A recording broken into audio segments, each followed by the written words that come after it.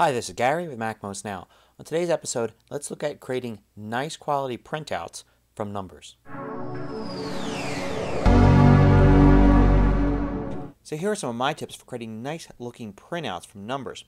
Now here are my sample data. The first thing I want to show you is I'm using the header column and header row appropriately.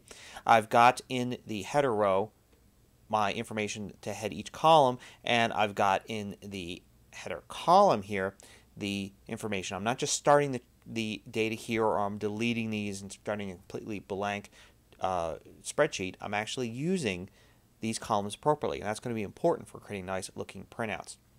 So the second thing is that I want to actually shorten this table so it just has the data, no extra cells.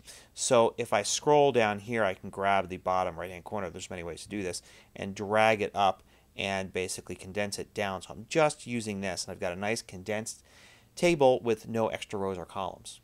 Now the basics from here are to simply go File and then Print, and you'll see here I get a preview of what I'm doing, and you can see it's pretty small, fits in the corner of the page here, and it's hard to tell from this, but the lines are pretty light, pretty thin, so I want to go and make this nicer looking.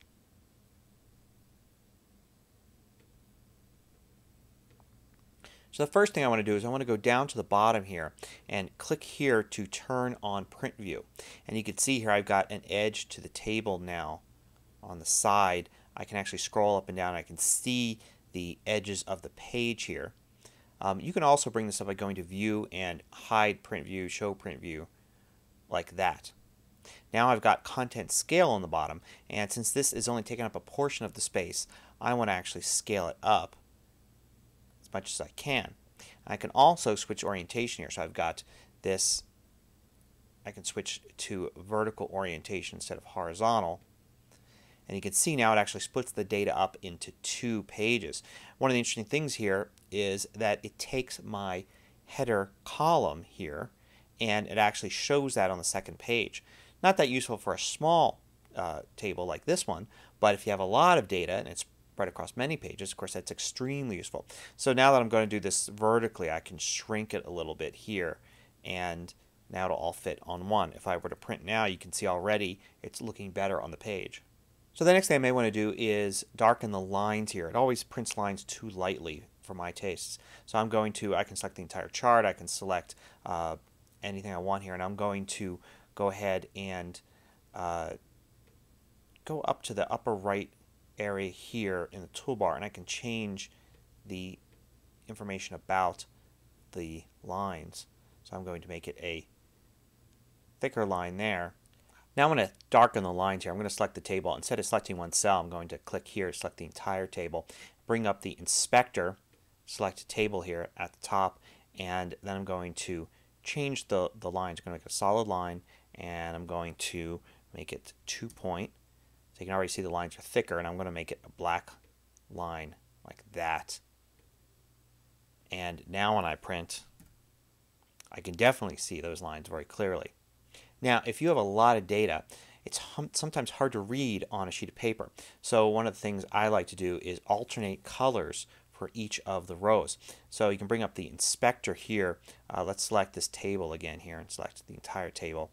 And then I'm going to go down here, you see alternating row color, and right now the alternating row color is white, which is the same as the primary row color, so I'm going to change that to something a little darker, and now you can see it alternates there. Now if you want to change a particular color for a row or column, like let's make this header row darker here, you can select it like that, and I've got the fill right here, click on that, make that darker, and you can do the same for these.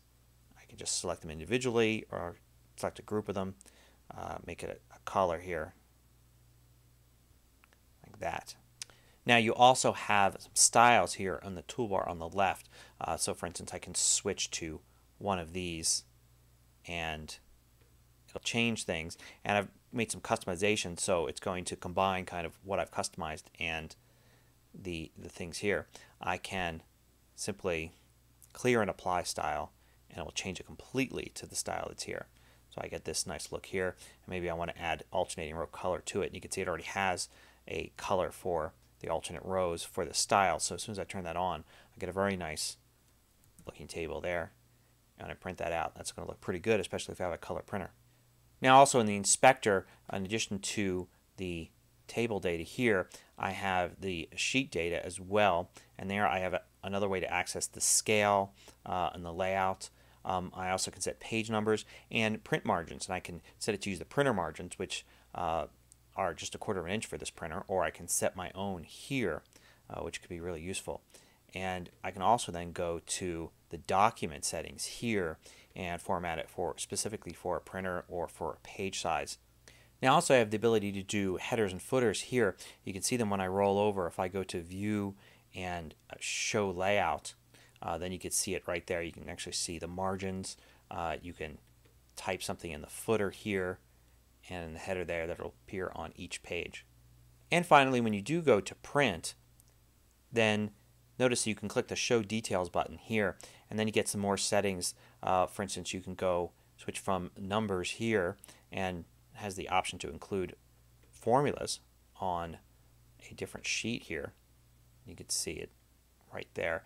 You could also go and switch to layout, page handling, and even add a cover page, and then specific printer features, like you can for a lot of applications.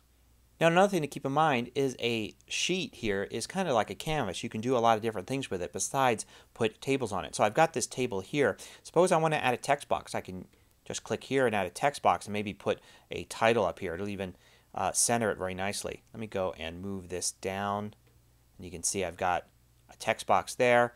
I'm going to put something there, maybe make it bold. And then I've got a nice heading for it. And I could put, say, if there was some explanation I wanted to put for what this chart's about, I can add some more text down here below and type some text here that summarizes kind of what the person's seeing. I can also create shapes. I'll put all sorts of shapes. So, for instance, I can put something like this, and this is a text box as well. So I can put some things in there, even some comments here, like a little post-it note that I could put something on. So there's a lot of different things I could add some arrows if I want to point something out,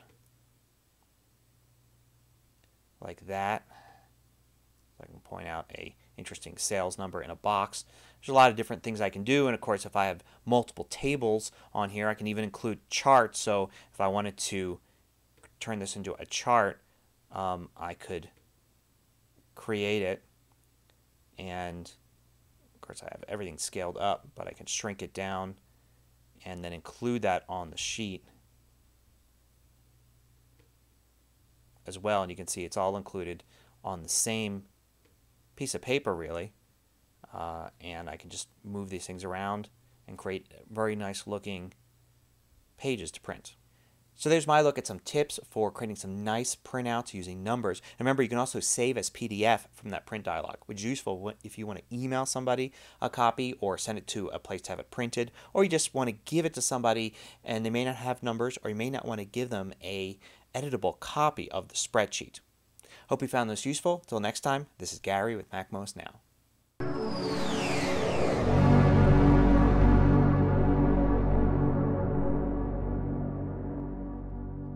Want more video tutorials? Just go to MacMost.com, click on the videos link at the top of the page, and then you can view all of the hundreds of MacMost videos by category.